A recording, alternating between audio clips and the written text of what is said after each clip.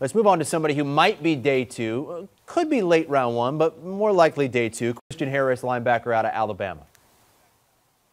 Yeah, it's funny you mentioned that because there is some late round one buzz on Christian Harris. And it's sort of the situation where you play on a team like Alabama and you get lost in the mix because you're talking about all the other players at Alabama on both sides of the ball that could get drafted, never mind the SEC players. But here he is against Cincinnati, lined up on the left there in the B gap. He's going to come all the way around the left tackle and meet Will Anderson at Desmond Ridder. Now, a lot happens on this play with the help of his teammates, starting with Will Anderson to his left, beating the right tackle like a drum, and then circling around. Dallas Turner helps him out in that B gap on the far side, meets at the quarterback, shows his speed, shows his quickness, shows his athleticism. Des Ridder, who's athletic in himself, had no recourse but to go down there with two Alabama defenders bearing down on him. Here he is playing in the pass. You see he's got the trips left.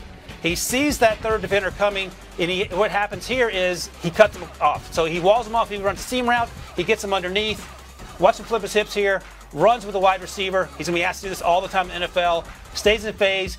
Goes through the receiver. Gets the ball, and you get an interception out of it. Great play by Christian Harris. Great play by Jalen Armour-Davis, who gets the pick there.